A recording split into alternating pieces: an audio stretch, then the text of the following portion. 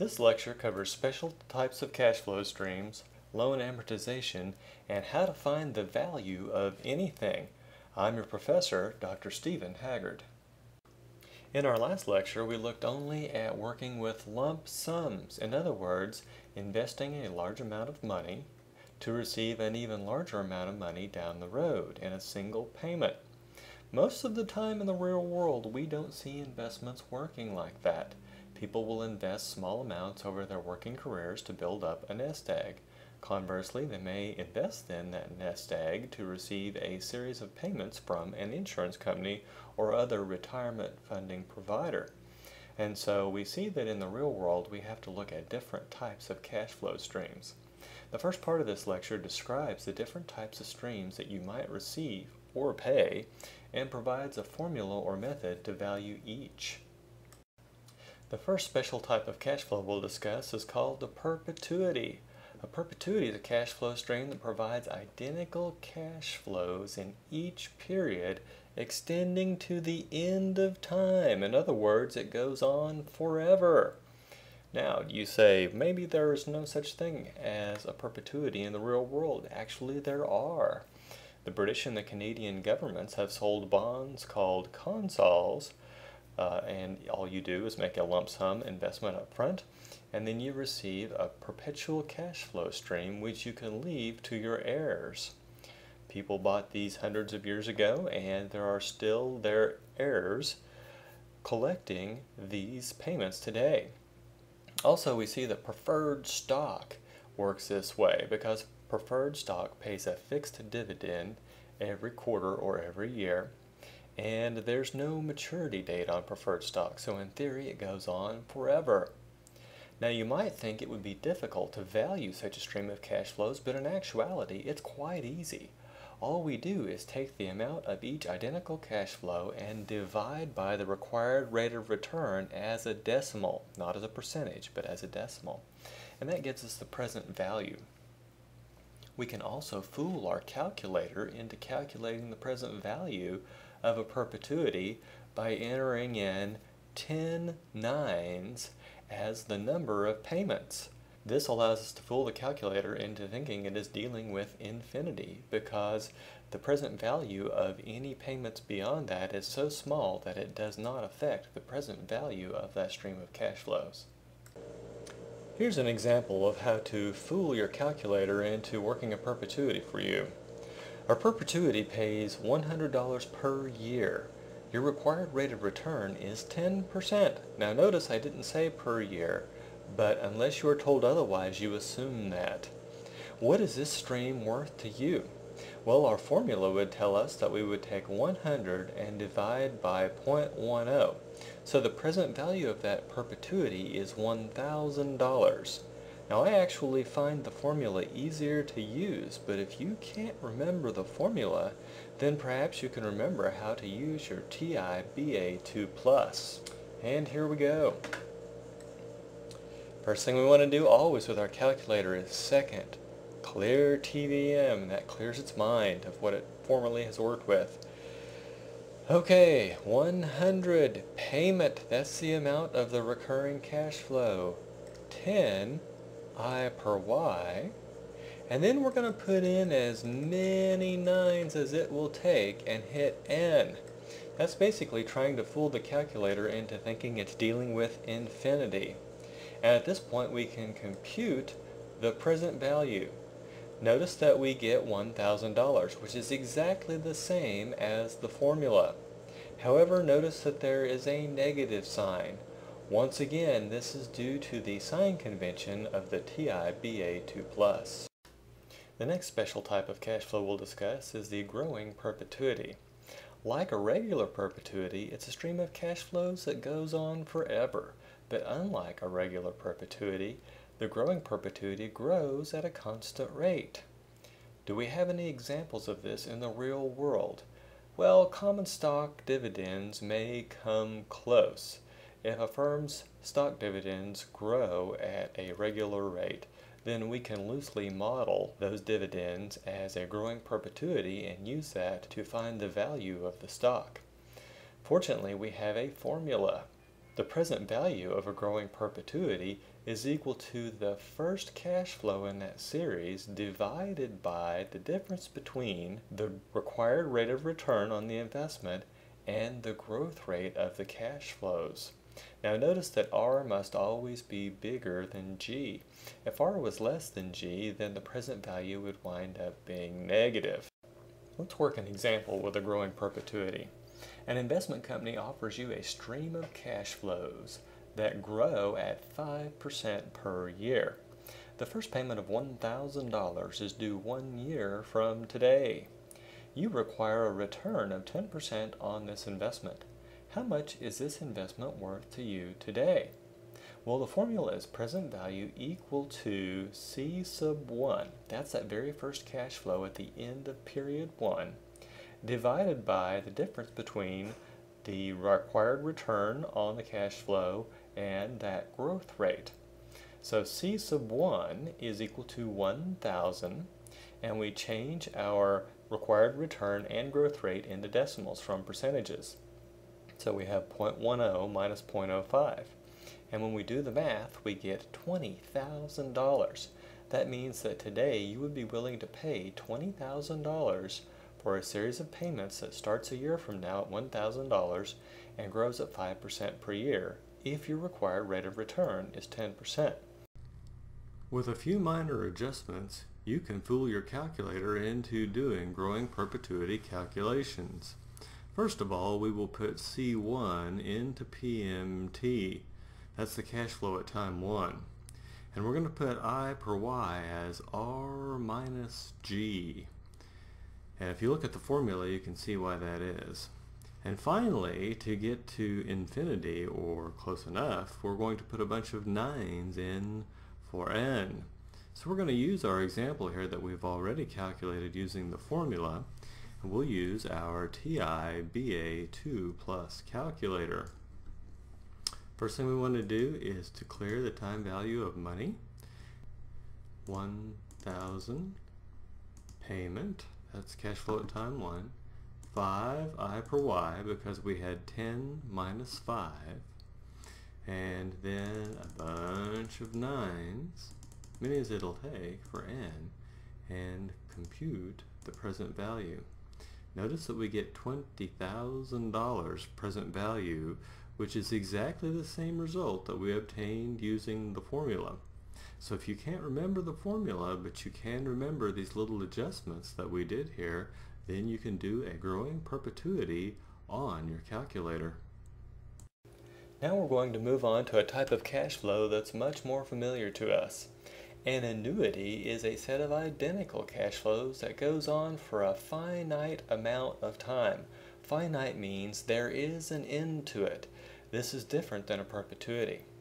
We're going to discuss two types of annuities. Ordinary annuities.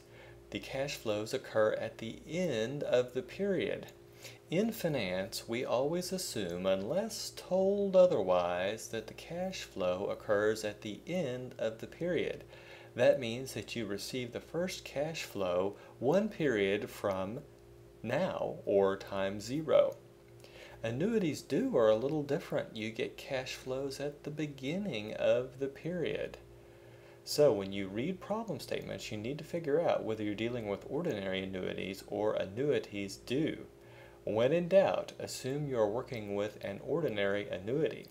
Annuities due problems will say things like, the first payment is due today, or the first deposit to your account is made today.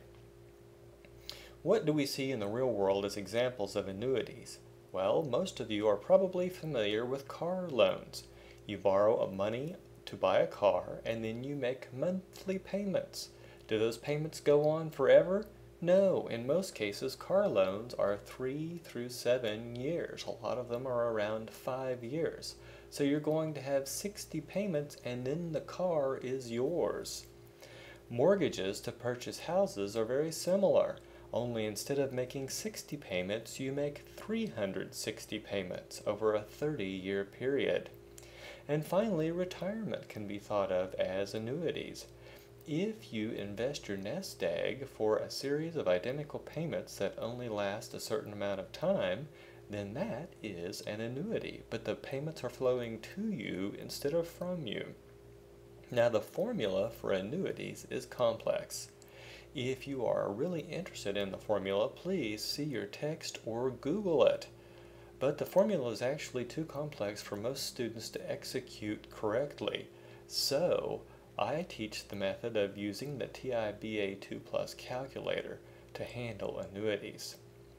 Now we're going to start with ordinary annuities, the most common type. Here's a typical ordinary annuity problem. In this one we will be finding the payment. You borrow $60,000 for 5 years to purchase a BMW. The interest rate is 6%. How much are your monthly payments? To get to our solution, we need to know a few things about the way such loans are quoted. When we borrow money, the amount that we borrow is the present value. So that $60,000, that's going to be the present value. Unless you're told otherwise, we assume that the interest rate is an APR, or annual percentage rate. Thus, a 5-year loan at 6% per year is actually a 60-month loan at 0.5% per month. Unless you are told otherwise, always assume that car loans and mortgages have monthly payments. Okay, continuing with our car payment example. We're borrowing $60,000 for 5 years to purchase the car. The interest rate's 6%, so how much are your monthly payments? We can solve this using the TIBA2 Plus. Let's get it up here. First of all, we always want to do second, clear TVM to clear its little mind. Now we know we borrowed $60,000. I'm going to hit PV because the amount that you borrow is always the present value. Now I'm going to put in 60 for N because we have 60 monthly payments. That means that our interest rate also needs to be on a monthly basis. 6% APR divided by 12 months is 0.5% per month. So I'm going to say 0.5 I per Y. And I think we're ready to compute our payment. Let's give it a shot. Compute payment. I'm getting negative 1159.97. Why is it negative? Once again, this is the sign convention.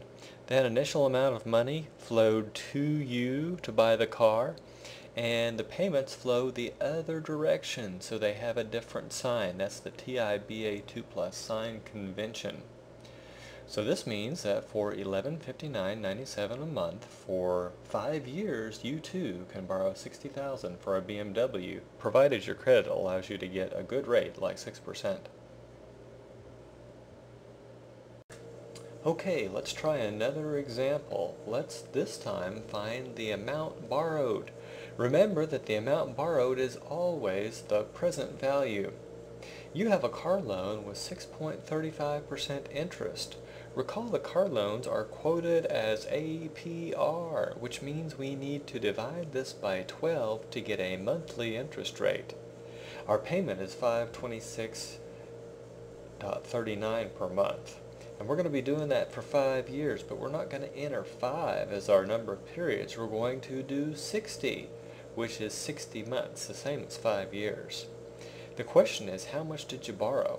Now remember, the first thing you always want to do with the TIBA2 Plus is second, clear TVM. That'll clear its little brain. 526.39 payment. 60 for N, that's the number of payments. 6.35 divided by 12. Now you have to hit equal here or this will not work. Then hit I per Y. Then we're going to compute the present value. I get minus $26,999.95. Now once again, notice that the negative is merely as a result of the sign convention of the TIBA2 Plus calculator. Let's try an example where we find the interest rate. You've borrowed $300,000 over 30 years. Your payments are $3,085.84 per month. What is the APR on your loan? First of all, second, clear TVM. That monthly payment is 3085.84, and we hit the PMT button. Now we put in 360 for N. Why? We've got monthly payments over 30 years. 30 years times 12 months per year is 360 months. And then we have 300,000, that's our present value, but because of the sign convention, I'm going to put a negative in front of that and hit PV. Next, I'm going to compute I per Y, and I come out with something slightly more than 1%. But is this the APR? No, this is a monthly interest rate. To find the APR, we must multiply by 12. So our interest rate is 12.000000957, but in this class we round to 2 decimal places and we get 12.00%. Next we're going to work an example where we find the term or length of the loan. You've borrowed $100,000 at 10% interest. Your payments are $1,321.51 per month. What is the term of this loan in years? We'll say second, clear TVM, clear its little mind. 1,321.51 is the payment. Notice that's monthly payment, so we need a monthly interest rate. So we're going to take that 10 APR and divide by 12. Gotta hit the equals or it won't work. The I per Y button is next. Then we're going to put in the amount of the loan. That's the present value. But remember the sign convention says we have to have that be negative since our payment was positive. Now hit the PV button. I think we're ready to compute N. Now check this out. It looks like N is equal to 120. Does that mean that the loan is for 120 years? No, remember that our payments were in months and our interest rate was in months, so N is also in months. What is 120 divided by 12? 10 years, so that's how we get to that answer. Okay, so far we have been doing what are called ordinary annuities. These are annuities where the payment happens at the end of the period. But what if payments happen at the beginning of the period? Then we have something called an annuity due. Ceteris paribus, which is fancy Latin talk for all else equal, annuities due have a higher present value because you get the money one period sooner. Remember, we would all like to have money sooner rather than later. Now your TI-BA2 Plus can handle annuities due quite easily. Let's look. What you want to do is hit second and the payment button. Right now your calculator should say end. Now your calculator will give you some hints as to how to change things. For instance, right now it says set. If you look down here on your calculator, set is right above the enter key. Anything that's above the keys you have to use the second button to access. So we're going to hit second and enter, and notice it changed to BGN. That's meaning that the payment happens at the beginning of the period. Now if I hit clear, I want you to notice it says BGN right here. They give you that reminder because if you don't remember to switch this back, you will be in a world of hurt when you start doing ordinary annuities again. Your answers will be wrong. How do I switch it back? Second, payment, second, enter, and clear. Notice now that the BGN is gone. Now you're ready to work ordinary annuities again. Earlier we mentioned that annuities due have a higher present value than the same ordinary annuity. In other words, the same number of payments and same size of payments. So let's work an example to show exactly how much an annuity might be worth more as an annuity due than as an ordinary annuity. Here's the example. Your crazy aunt has given you the option of receiving $1,000 per year at the beginning of each year for 20 years, or receiving the same payments at the end of each year. Interest is 5%. Which one's worth more? How much more? So how are we going to do this? And we'll do second clear TBM as always. Let's do the annuity due first. Remember, to do that, we need to do second payment, second enter. And that puts us into BGN mode for annuities due. We're going to put in 1,000 for the payment, and we'll put in 5 I per Y. Now we don't have monthly payments here, so we didn't have to divide by 12. And we don't have to multiply the number of years by 12 because these are annual payments, so 20N. Now we'll compute the present value. I get minus $13,085.32. Now remember that minus is just because of the sign convention. So I want to keep this number in the memory of my calculator because I'll need to subtract from it later. First thing I want to do is hit the plus minus key. That gets rid of the negative. And then I'm going to do store 1. That's going to store it in memory location 1. We'll need it later. Okay, now let's take a look at the ordinary annuity. We're going to have to switch back. So we're going to say second payment, second enter. That puts us back into end mode, and I'm going to hit clear. Now, I don't recall if I hit second clear TVM or not, but if I didn't, all I have to do is hit compute present value because all the numbers are identically the same. I just needed to change the mode on the calculator. For the ordinary annuity, I'm getting a present value of $12,462.21. So let's find out what the difference between these two is. Let's see, I'm going to hit the plus minus here. I'll say store 2 on that one. Recall 1 minus recall 2 equals, I'm getting $623.11. Now you may have noticed that I named these things, I put them in 2 different memory locations. We can have up to 10 things stored in memory, 0 through 9. And this can be very handy later on in the semester. So, we knew the annuity due was worth more, we just did not know how much more, but this is how you find out. By the way, this is a popular question type for homeworks and exams. Sometimes we have to deal with uneven cash flows. This is especially true when we are considering a project like building a factory or buying a machine. These things seldom provide us with even cash flows like an annuity. And so we need to have a method for finding the present value of such cash flows. Here we have several uneven cash flows and our required return is 7%.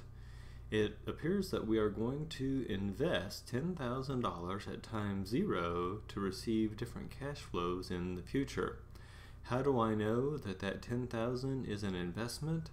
It has a negative sign in front of it, so that is a cash flow out of our pocket, and the remaining cash flows are cash flows into our pocket. One way we could do this would be to find the present value of all of these individual things either using the calculator or using our formula, present value equal future value divided by 1 plus r to the t, and then we could just add all those present values together. But that's a lot of work, and the calculator can do this for us much more easily. Okay, let's learn how to do uneven cash flows on the TI BA2 Plus. We have a required rate of return of 7%. These are the same cash flows as our last slide. And what we want to do is figure out what is the sum of the present value of all these things.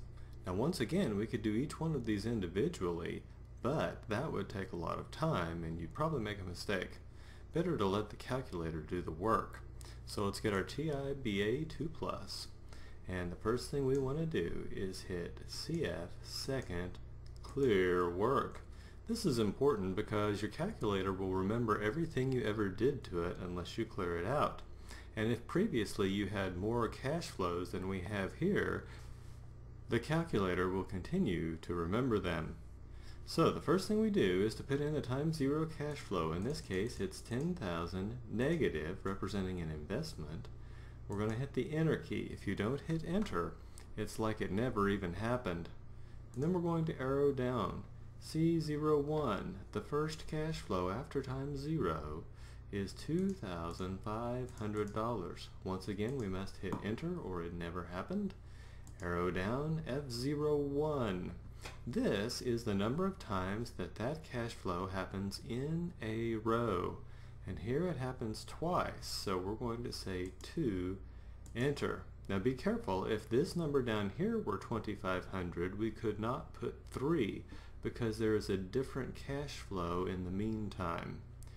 Now we are going to arrow down and C02. You say, wait a minute, didn't we account for time 2 by telling it that we had 2 of these cash flows? We did.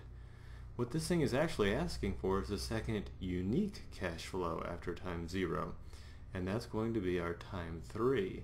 So you hit 0, enter, arrow down. Now that cash flow only occurs once, so we're going to leave F02 as 1. Then I'm going to arrow down and enter 7500, enter. This is the third unique cash flow, 1, 2, 3. But it's actually at time 4, but your calculator knows that.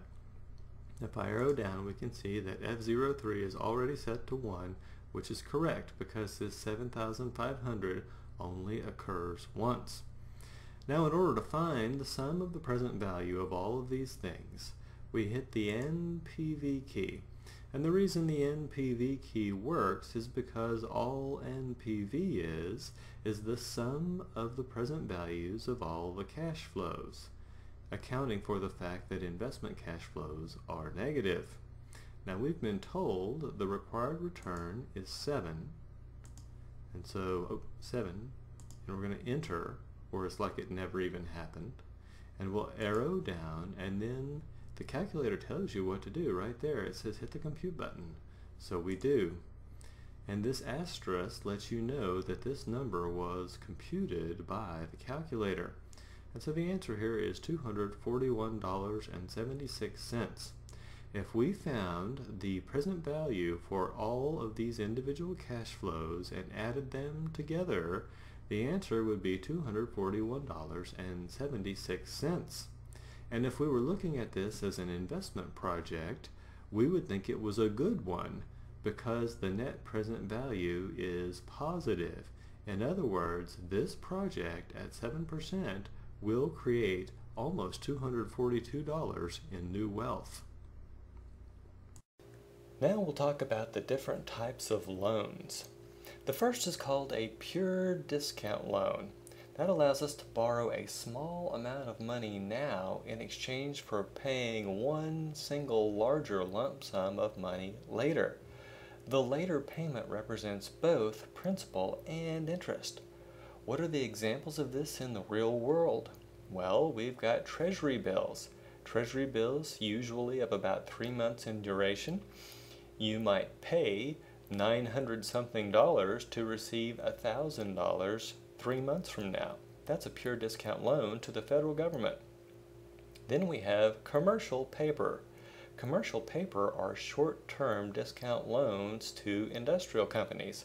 For instance, General Electric could borrow money using commercial paper, maturity of 270 days or less. You would pay them a smaller amount of money in hopes of receiving a larger amount of money within the 270-day period. That 270-day maturity is set by federal regulation. The next type that we see is an interest-only loan. That allows you to borrow an amount of money and pay only interest on that amount until the maturity of the loan. That's when we pay back the original amount and any remaining interest. The example here is bonds. Bonds pay interest payments called coupons throughout their lives, and at the maturity of the bond, you receive the last coupon payment plus the face value of the bond back. And finally, we have amortized loans. Amortized loans have payments that represent both principal and interest. This is the one that most consumers are familiar with. The examples here are mortgages and car loans. In amortized loans, the principal gets paid down over the life of the loan. However, that first payment has the most interest of any of your payments because at that point you owe the most money. But as you pay down the loan, your payments represent more and more principal and less interest. That very last payment on your mortgage represents very little in the way of interest. It's primarily principal.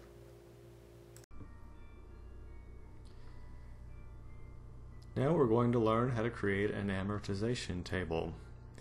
In our example, we are going to borrow $5,000 for 5 years at 9% interest with annual payments.